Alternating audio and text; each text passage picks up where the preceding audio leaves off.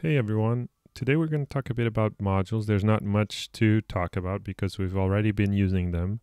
And this is just to kind of go through it and more formally. A module just encapsulates a unit of functionality, as you might wonder. So in Racket, it will just be a bag of functions. It may also include constants, as you can imagine. Right, so maybe you could have like the height to be some number, and you can store that in a module and load that constant from somewhere else, and also functions. So like for instance a pi, right, the value of pi could be a good candidate to be stored in a constant.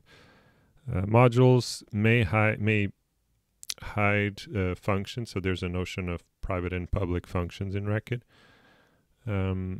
Although we're not going to cover this in too much detail, or in any detail if I recall correctly.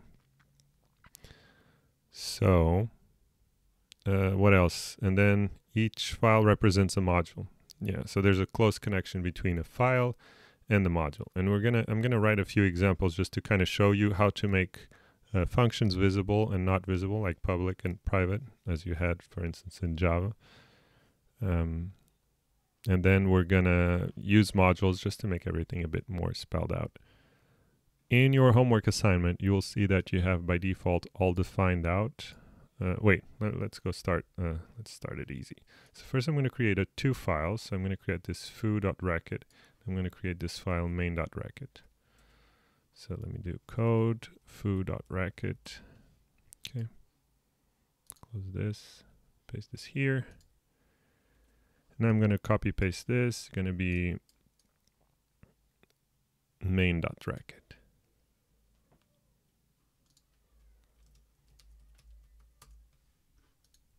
Okay. I want to write lang racket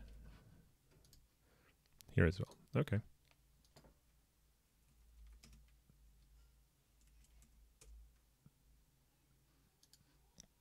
Okay, I have a copy paste issue somewhere in foo. Yeah, this is missing. Okay, let me just fix this now. So if I run this module, there's no code running, so nothing will happen. And if I run this main, I do see a function called a for C. Let me write main.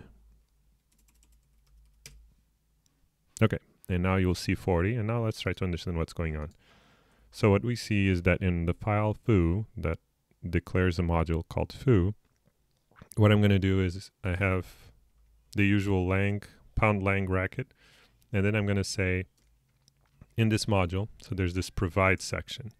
And in this, what this provide section is saying is that in this module, what are all the functions or constants that will be made public? So will be made visible to any other code that loads this module. So in this case, we're saying that it's a function called A and a function called C. A variable called A and a variable called C, right? Because then a variable could point to a function or to a number, whatever you want to store there. So now we use the find to bind values to the variables, as we all know. So in this case, for A, I stored 10, and for B, I stored a function that computes increments A to 30, right? So adds 30 to A, and finally I have this function called C that is, when called, returns B, whatever you gave it there. Okay, it's kind of boring, but that's what we have. So in this code, what we said is we want to make this one public, and make this one public. Right, that's basically what we did here. And now let's see how it's being used. The only thing we see here is that we called C of A, and that when we ran that, it got 40. So why did it get 40? Because first of all, X is ignored, so then it does B. So what is B? Is A plus 30. So what is A is 10, so 10 plus 30 is 40. That's why you have that. So now let's kind of do something a bit more interesting. So let's do times X. So whenever you do it, times X. And here, because I passed A, which is also visible, it's 10, I'm doing 10 times 40. right? But if I do 2, I should see 80. Okay, that's basically what we did. So the things I want to make clear here is because we only provided A and C, B is not provided. So if I try to write B, right, I can do A, B, I can even write C, right? Let's see.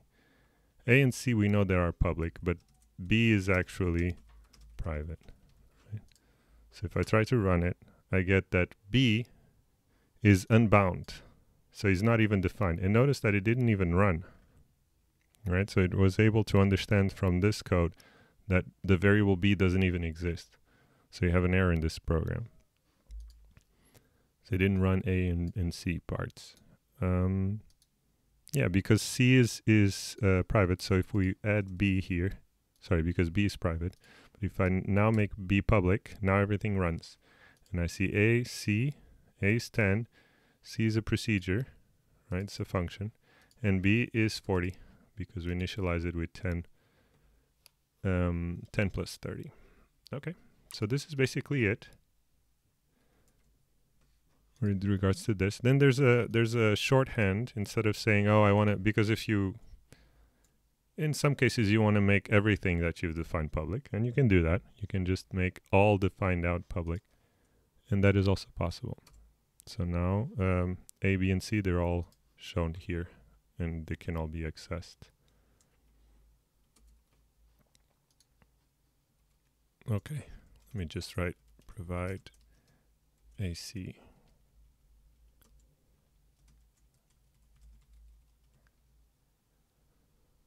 Okay, so that covers it.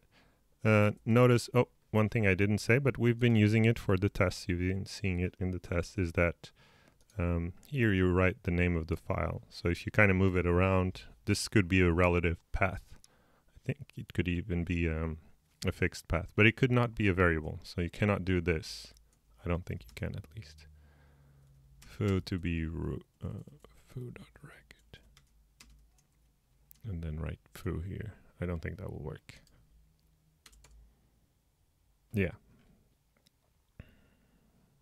Yeah, it does. It gives you this weird error. So basically this has to be a string. So it has to be something like foo.record. It doesn't accept like a variable. Okay. So that's basically it. That's just some small things about modules. So next we're going to start going through the interesting parts of this lecture.